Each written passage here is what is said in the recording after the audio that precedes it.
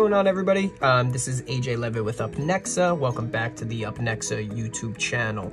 In today's video, we're going to be going over online ordering and setting up the online ordering remote firing printers and everything online ordering with Clover POS. We are doing this on the Clover Duo, but this same steps will apply to the Clover Duo, the Clover Mini, and of course the Clover Flex. Now, first place we're going to start is the home screen. Like always, we're going to navigate over to the setup app right here. So once we click on setup and we click on online ordering, it's going to take you over to this page here. Normally, this will show all the different online ordering platforms that you're on, like Uber Eats, Grubhub, DoorDash, etc. And this is important because instead of having those tablets just sitting around your business taking up a ton of counter space, you can have all third-party online ordering along with online ordering directly through your website, all integrated and going through Clover and Clover's reporting stage. Now, since we're on the online ordering page, we're going to click right over here, over on settings.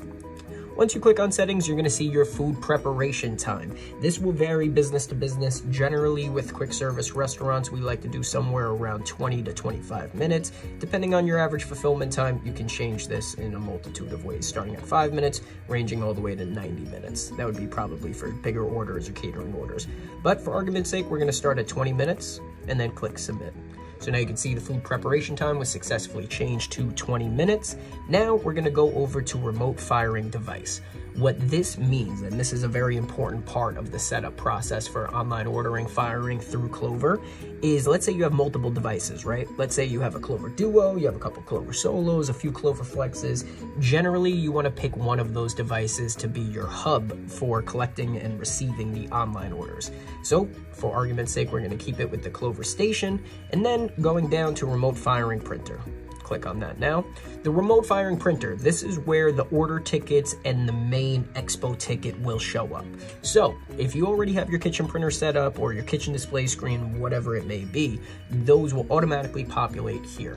And you'll see that those order printers will have a label attached. Labels in the world of Clover just means where the item will print, and you can set up certain items to print in certain places.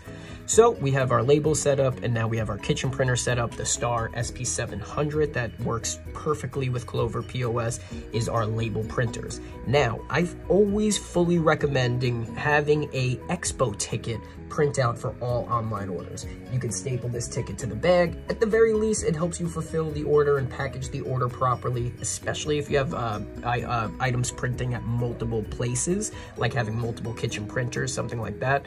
I would definitely have an expo printer. So once you select a expo printer, I always recommend doing the printer attached to the Clover POS. It helps notify the employees when the online orders come in, number one, and number two, again, you always want to have your expo ticket to make sure the order is packed properly. Once we click on Station 2018, click on Save, and now all of your online orders will print exactly where you want them. Any changes can also be made directly from the screen. If there's anything I missed on this video, feel free to comment on the video below or shoot us an email at info, that's INFO, at upnexa.com, UPNEXA.com, and we'd love to help you out a little bit further.